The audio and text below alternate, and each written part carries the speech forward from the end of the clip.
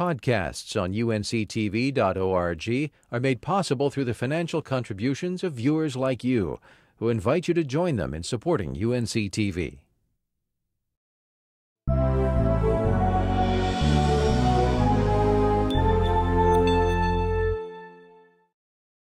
Hope springs eternal in the mind of the fisherman, particularly when he's angling to catch a rainbow. Rainbow trout, that is. It's what's cooking next in Flavor NC.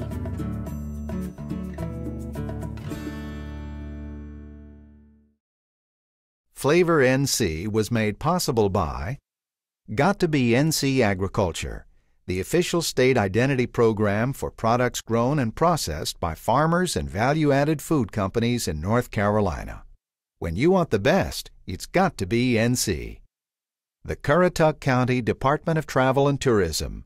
The Currituck County Outer Banks. More value, more excitement, more than you imagined. Additional support was provided by the following.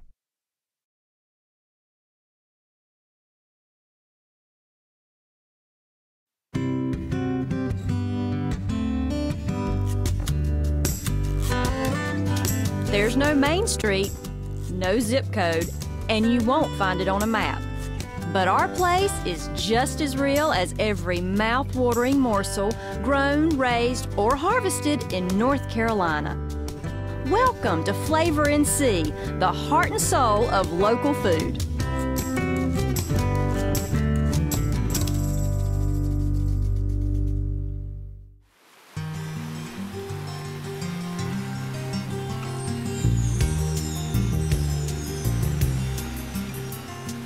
Ah, the beautiful rainbow trout. So called because of their multicolored hue. Their very name conjures up visions of unspoiled natural beauty and peaceful hours spent casting a line in clear mountain streams. Presidents and potentates have answered their siren call. Poets have immortalized them, and frustrated fishermen curse them. But somehow they always return, called back to the stream by the allure of the elusive rainbow. The rainbow trout is actually native only to the rivers and streams west of the Rocky Mountains. But they're so popular you can now find them in trout streams like this on every continent on the planet except Antarctica. And I've heard rumors about that. Rainbow trout are part of the salmon family. They're high in protein and in heart-healthy omega-3 fatty acids. There are more than 3,000 miles of trout streams in the North Carolina mountains. Some of the best are found in Haywood County near Waynesville. Waynesville is surrounded by the Great Smoky Mountains National Park, the Pisgah National Forest, and the Blue Ridge Parkway with its magnificent views of Cold Mountain. Yep, that Cold Mountain, the one made famous by the best-selling novel and star-studded movie. Waynesville is a town filled with shops, restaurants, art galleries, and of course, fly fishing outfitters dedicated to the pursuit of the rainbow trout.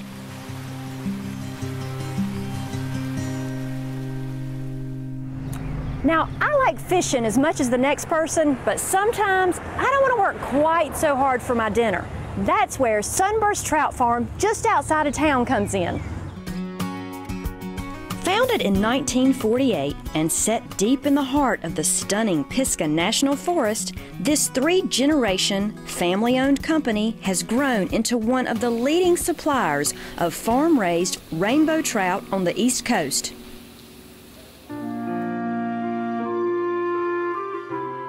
It all started when Dick Jennings began visiting his grandfather's land in western North Carolina back in 1931. He fell in love with the mountains. After returning from World War II, and against all advice from his family, Dick decided to change his life. He quit Yale University and headed to Haywood County to start Sunburst Trout. He never looked back, and today Sunburst is a thriving business with a worldwide reputation. Today, Sunburst Trout is run by Dick's daughter, Sally, her husband, and their two sons.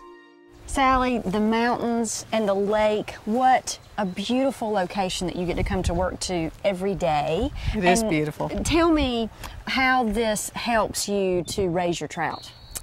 Well, the water quality, which is the most important thing about raising rainbow trout. And when Dad came here in the early 60s to find a place to expand his trout farm, he based his decision on this. The purity of the water, it's just as clean as it gets, and the volume. We have huge velocity, 6,000 to 12,000 gallons a minute, falling off the other end of this lake via the dam. Okay. So this is actually Lake Logan behind me, coming right out of the Pigeon River. And then it dumps back into the river on the bottom side. Okay, okay. And when it goes down on the other side, down the dam, how does that affect your trout?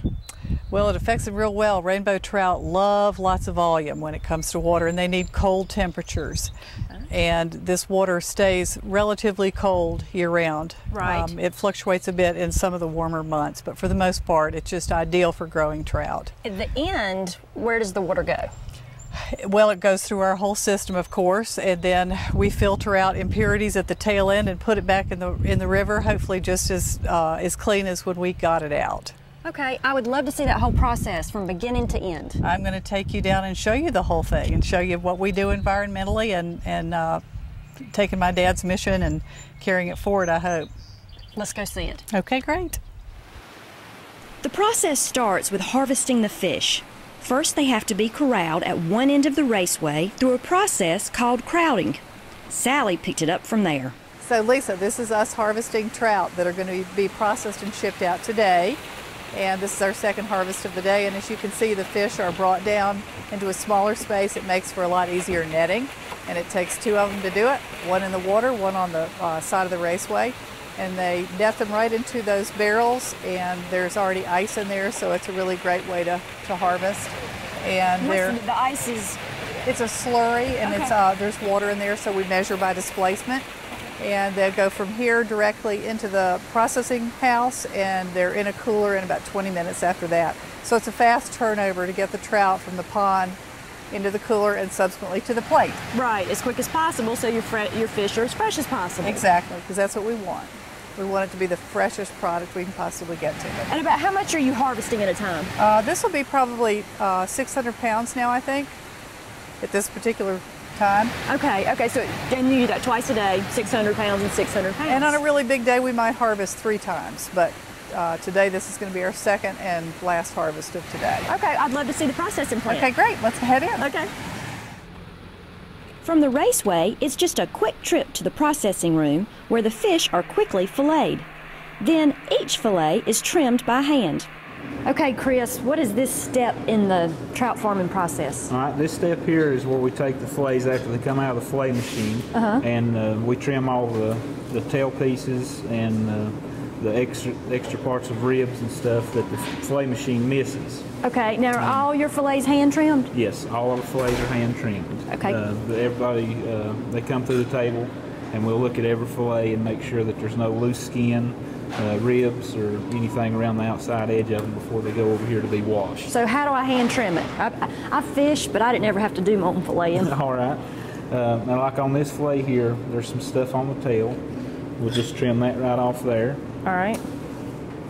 Okay. And then right along the bottom here, just take a slight cut right across through there to remove that. Now, does it matter if I get that fin? No. Okay. All right. Is that good? And your fillet doesn't have any ribs in it, but mine's got just a few ribs right up in the upper end there. So you're going to get that part. Just take the knife and just kind of just flip those out, trim that off a little bit, and then it's ready to go into the tub. Well, that wasn't too bad. All right. I'm going to try one more. Okay, go ahead. So let's see, tail. Tail. And then that little part right there. That little part right there. All right, you're a lot quicker, so I don't think I'll get a job, but right, at least if I go fishing, maybe I can trim on. Yep, you'll be able to do your own now. Well, I'm not so sure about that. I think I'll leave it to the pros. From here, the pin bones are removed by machine, then the fillets are washed, graded, bagged, and put into cold storage. Some restaurants prefer whole fish, so they have to be sorted and weighed. The entire process from netting to chilling takes less than an hour. Now that's fresh fish. Not all of the trout is shipped out fresh. A good bit of it is smoked first. Now, there's a real art to smoking fish, so I got Sally to walk me through the process. Sally, look at this beautifully smoked trout. What is the process? Doesn't it look yummy? It's beautiful. This is a hot smoked trout. We do it in about 200 degrees and it's smoked for about 4 or 5 hours. And it just came off. It's hot and it has to be cooled down, and then we put it in a really pretty vacuum packed bag, and then it's ready to be sold to retail or go to a chef. Now, what does the smoking process do to the trout? It completely changes the whole profile of it. Obviously it's cooked as opposed to our raw fillets which go out, and this particular flavor it's done in a hickory smoke, so it gives it a light, rich, delicate, smoky taste. Little woody taste. And then we have our secret blend of spices on top, and it's just a delicious smoked product that doesn't overwhelm the fish. You can still taste that. But you also pick up the other flavors with it. It's great to eat by itself, right hot off this rack, or to put in a salad, or in a roll. There are just many, many different ways that you can do with it. Do you only do hot smoked? No, we do a cold smoked as well, and it's a totally different product. End result, more like a Nova lox. So something great with a bagel, for example. Okay, bagel and lox. And then we also smoke a jerky, which is, you think of jerky as always being beef, but actually trout makes a wonderful jerky. Okay, well, great to know, and it's hot in here, so let's move on. Okay, great. Some of that smoked trout ends up in the smoked trout dip made here at Sunburst. Same goes for the fresh fillets. Sunburst produces a whole range of pre-seasoned fresh fillets. Today, the culinary staff is working on something really special, trout roe, better known to you and me as trout caviar. Sunburst chef James Flora showed me how it's made.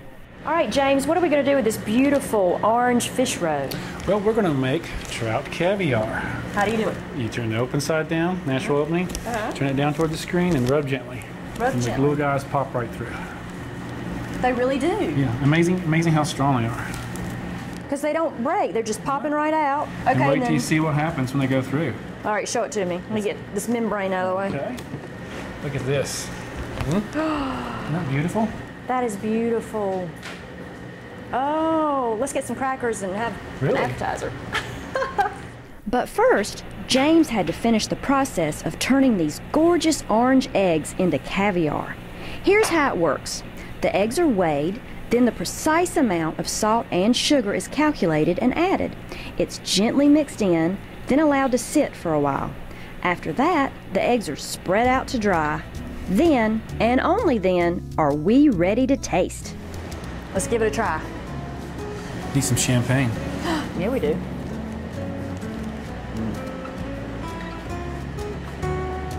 James, that is some delicious caviar. Good. You did good. After tasting that caviar and seeing all the wonderful products the Sunburst crew creates, I couldn't wait to try out some of the different recipes developed by head chef Charles Hudson.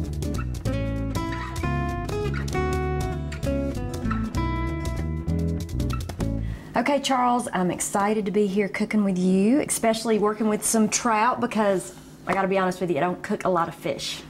Well, I have a great recipe. Trout is very versatile. In this recipe, we're going to do a pan-seared sunburst trout fillet. That'll be served over wilted greens and with a smoked tomato vinaigrette, and we'll make everything except wilting the greens in this pan right here. Well, that sounds easy. It is. Okay, what do you need me to do? If you will season this fillet with a little bit of salt and pepper we have here. I've got the pan heating up. I'm going to go ahead and add my oil. I believe the recipe, way we term it, is when the oil starts to dance in the pan or shimmer. We want to get the pan hot first, which we've already done. We want to get that oil nice and hot.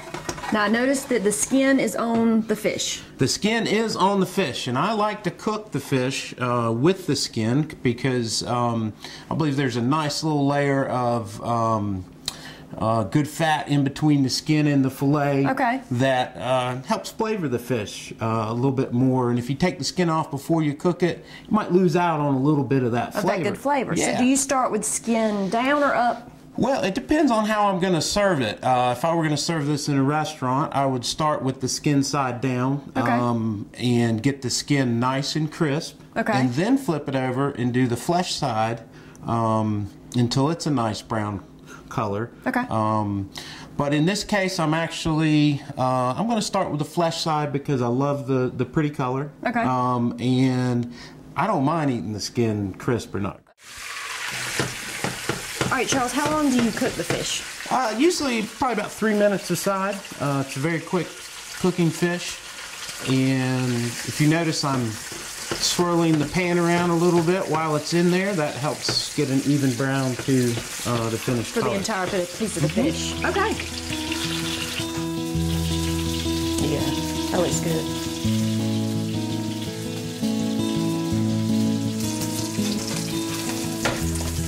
Okay, and Lisa, your beautifully seasoned trout fillet is finished cooking.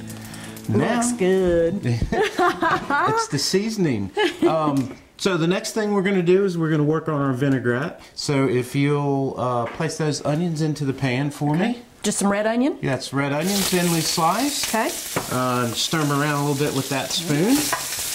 Okay, we're going to cook those until they're translucent. Probably take a couple, 3 minutes. Okay.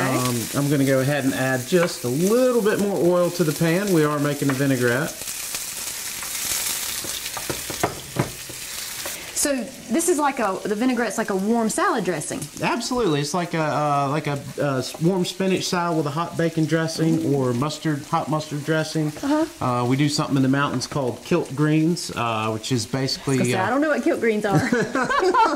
So kilt greens are basically we take creasy greens. I've heard that. I've heard creasy greens. Okay, and so we'll throw them. You can use whatever green you like into hot fat.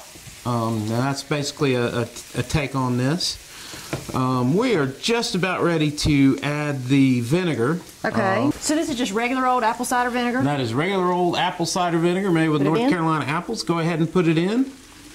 I'm going to turn the heat up just a little bit. Any seasoning I need to do?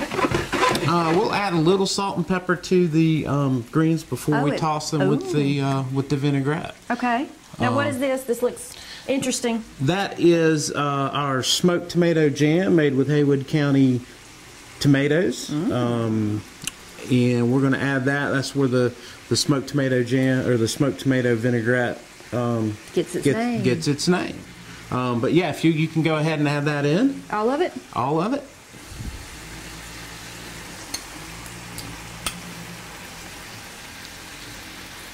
Okay, and then I'll take that, and if you'll go ahead and just combine that all together. The jam will melt down. Okay. Oh, thickens up the sauce a little bit. It does. The vinaigrette a little bit. It does. Let me hold that pan for you. That's looking great. Okay, Lisa, now our vinaigrette is finished. If you will toss these lovely mixed greens from MR Gardens in Asheville. It smells wonderful. I like the tangy aroma. Yeah, and that's a combination of the apple cider vinegar. Do I put this on the plate? Yeah, go ahead and put that on the plate, and I'll top it with our fish that we just finished cooking. Yeah, a little bit more. Yeah, one more good scoop. One more good scoop. There we go. And we place the fillet on top. And I can give it a try? Be my guest. Lucky me. It is the hard part of my job.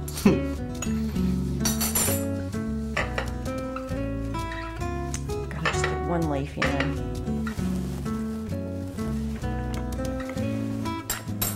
I'm cooking fish for dinner. Glad to hear it.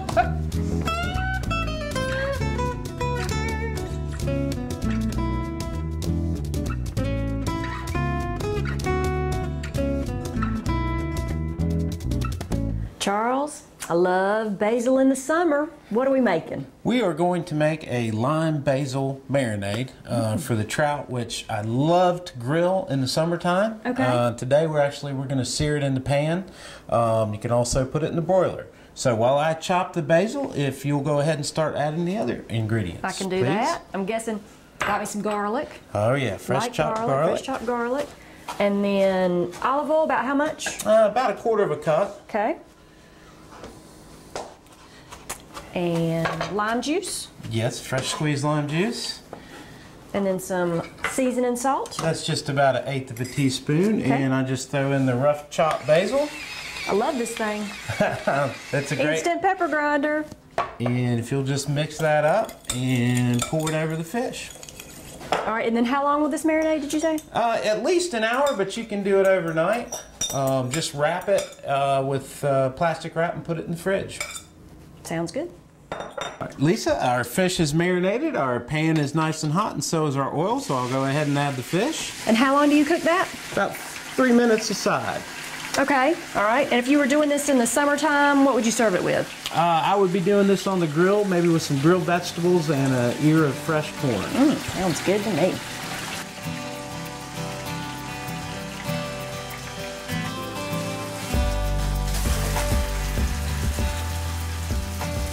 All right, and here's the finished product. Give that a taste and let me know what you think. It looks fabulous. Look how flaky that is.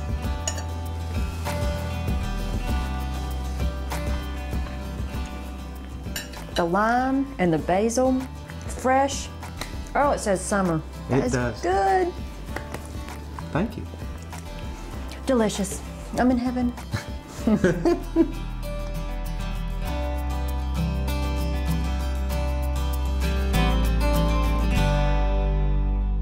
Lisa, this is one of my daughter's favorite recipes and one of mine. It's the quick, easy, and lusty trout. It takes very little time to prepare, and oftentimes we'll do it on a weeknight. Okay, so what do I need to do? Okay, first thing, you'll take your seasoning there and... What is this? That's a mix of a seasoned salt and a crab boil. Okay. Just sprinkle that. That's perfect right there. Okay. And then you're going to sprinkle a little bit of fresh squeezed lemon juice on there. One more little spoonful. Great. Okay. And then comes the lusty part. What makes it lusty? Lusty Monk mustard. And that's a North Carolina product? That is a North Carolina product made in Asheville. Okay, but you could use any grainy mustard. Any whole grain mustard that you like it will do well, or if you wanted to use a Dijon, that's not a whole grain mustard, would work well.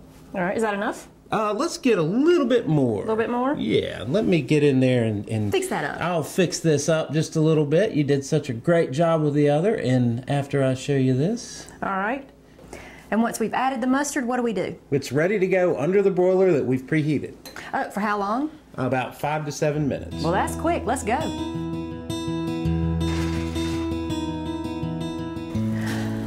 Oh, what a beautiful dinner presentation in 5 minutes. 5 minutes. That's why you should cook fish for dinner. Absolutely.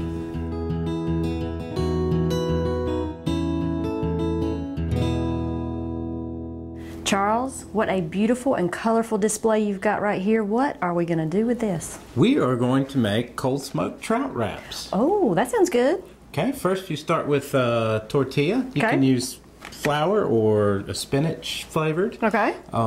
Next we've got our goat cheese mixed with Hudson smoked tomato jam. Oh. We're going to spread that on about 3/4 of the tortilla, and that's going to act like a glue. Okay. As well as a flavoring.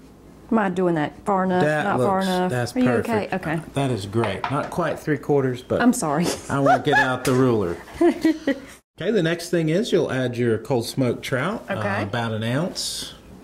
Just across the center, or what? Yeah, that's great right there. Is that good? Yeah, let's have one more piece. Yeah, I did Great, too. that's great. Okay, so I'm just going to turn it just a little bit, Okay. so it'll make it easier to roll up. In here you can add lettuce or sprouts, depending on what's in season. You may go with lettuce. I'm going to go with lettuce. Okay, Okay. very nice. The next part is we're going to roll this up. Okay. So if you'll Start rolling like this. take that flap over, and at this point we're going to want to tuck the sides in. Okay. Okay. Tuck and tuck. And keep rolling. rolling. Nicely done. Okay. And there's our finished roll up. And while you cut that in half, I'm going to work on a fun way to serve this. Okay, I've filled this martini glass with sprouts. If you'll go ahead and put your sandwich in there. Isn't that perfect for lunch? Charles, I've had a fabulous time. I've had a great time too. Cheers to you. It's been a great trip to Sunburst Trout Farm. I love learning the stories of successful farms like Sunburst and the creative ways they're taking their business to the next level, one tasty idea at a time. It just goes to show, agriculture in North Carolina doesn't always mean cultivating the land. Sometimes it means gathering your harvest from the water. I'm Lisa Prince, and I'll see you next time right here in Flavor NC. To see today's recipes or for more information on local food and farmers markets in your area, visit flavornc.com. Flavor NC was made possible by Got to Be NC Agriculture, the official state identity program for products grown and processed by farmers and value-added food companies in North Carolina. When you want the best, it's got to be NC. The Currituck County Department of Travel and Tourism. The Currituck County Outer Banks. More value, more excitement, more than you imagined. Additional support was provided by the following.